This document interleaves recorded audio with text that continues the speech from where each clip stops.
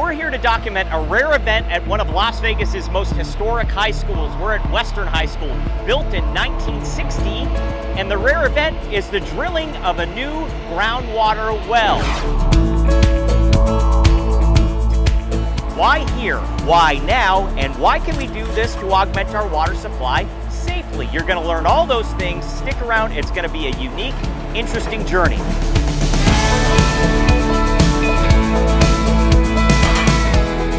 Where Western sits is actually really interesting as far as our water supply is concerned. It sits right on the edge of the original Las Vegas Springs, where water first bubbled out of the ground and where settlers could actually make Las Vegas their home. Western is the Valley's third high school after Las Vegas High School and Rancho High School. So with this in mind, drilling a new well is a rare event. This is an operation that is running 24/7, and I'm bringing in the expert on this project, Jason Mace. He's a hydrologist with the Las Vegas Valley Water District and the Southern Nevada Water Authority. He's the lead on this project and knows a lot more about groundwater than I do.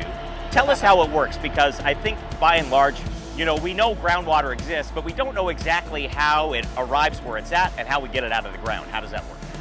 So what we have is we've got precipitation that happens to the west of us in the Spring Mountains.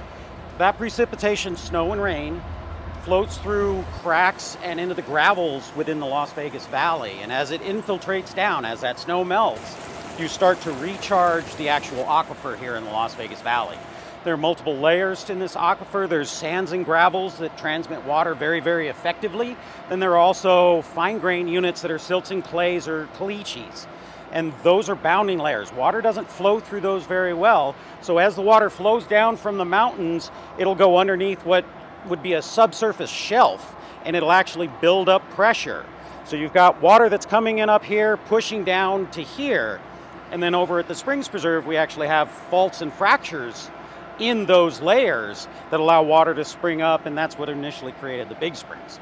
I know we're drilling down into the ground about 1,000 feet. How is that water pulled from those locations and brought up to the surface? So essentially what we do is we come in with one of these large-scale drilling rigs, drill down to 1,000 feet, we case the well, we test it, then we come up with a safe yield for the well, find a flow rate that's stable for that well and potentially for the aquifer around it. We take and essentially install a pump down at the bottom of that, not the bottom per se, but halfway down the well we'll install a pump.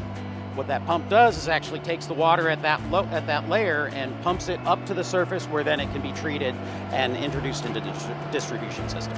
Can you talk about some of the neat visuals that we're seeing over here? So what we have, we're drilling the well, we've got fluid going down the outside of the borehole, and then at the very end of the borehole there's something called a tri-cone drill bit. That tri-cone drill bit has 3 different cones on it with carbide buttons on them.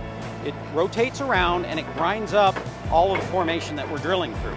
Then that actual ground up material is pumped up the actual drill stem, comes all the way up the mast. You can see this black hose that's coming up with a little red line on the side, goes all the way up, comes back down, goes over to that round white tubular structure, that's called a cyclone, goes through that, kicks down onto the blue thing right there, which is a shaker table. Blue thing, is that a technical term? Very technical term. I work with drillers a lot. Once it goes into the shaker table has an electric motor on it with a counterbalance. It's very similar to your cell phone. If you turn the volume off on your cell phone, the reason it vibrates is because there's an electric motor with a counterbalance on it, right? Spins up, rattles.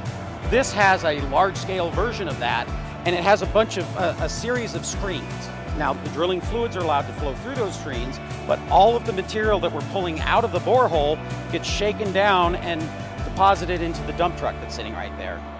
So this site was the site of historic Well 26. This new one is going to be Well 26A.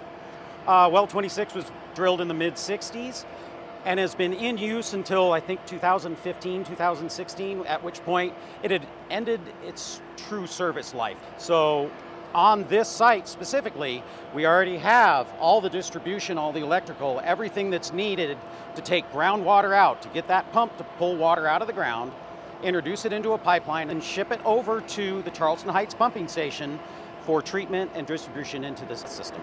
So it really facilitates a faster hookup to the system. Decades ago, wells were the primary method of getting water for early settlers in Las Vegas, but overpumping was a problem. The city of Las Vegas was concerned about water conservation then, just as we are today. In fact, they ran conservation ads like this to make sure every gallon was used wisely, and we're carrying that conservation mantra on to today. Throughout Las Vegas's history, up until early 1970s, we relied entirely on groundwater. Back then, Las Vegas had a lot of agriculture in it. People were drilling wells, they were extracting groundwater. They over-exceeded the basin's carrying capacity, so the water in the ground was being drawn down, potentially hundreds of feet by estimates.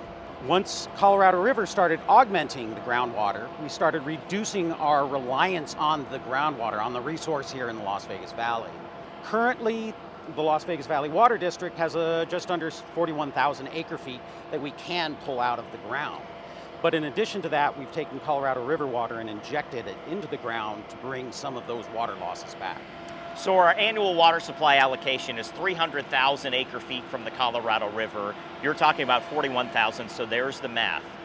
We have our allocation, but we also have somewhere around 61, 62 production wells that we can use, so we can modify our pumping strategies where we pull water out of the ground to minimize aquifer reduction levels. Basically, we're trying to level everything out, not see any losses in aquifer levels, and try to manage the basin as best as we can. Jason, is there always new water coming into these aquifers? Every time we have snow in the spring mountains or we get rain, does that augment that groundwater? Absolutely. We get very little infiltration here in the Las Vegas Valley. In the valley floor, you don't get a lot of transfer from precip into the ground. However, in the spring mountains, every single winter time we get snow up there. That snow is a strong component of what flows into this aquifer. There was a bit of a noise break. We could get a little closer, Jason. They're just adding another piece to the drill bit to get down deeper right now, is that Exactly, exactly. So we've got multiple pieces of drill stem, and you can't just take one drill and drill a single hole down into the ground. You have to continually add these 30-foot long joints of drill stem, and that's exactly what they're doing right now. Jason, the average person doesn't fully grasp, again, what goes into drilling a well, what goes into keeping our water supply secure for the long term, and this is just another piece of the puzzle. Thanks for coming on and explaining all this to us. You're very welcome. More than happy. Drilling a new well doesn't happen often, but when it does, it is a strategic move based on history, based on science, and based on good water management, and we hope you learned that today. Thank you for watching this video about how we drill a new well. If you're interested in groundwater and this subject, you can learn more about how we use this water annually to augment our water supply. Just click on the next link right here.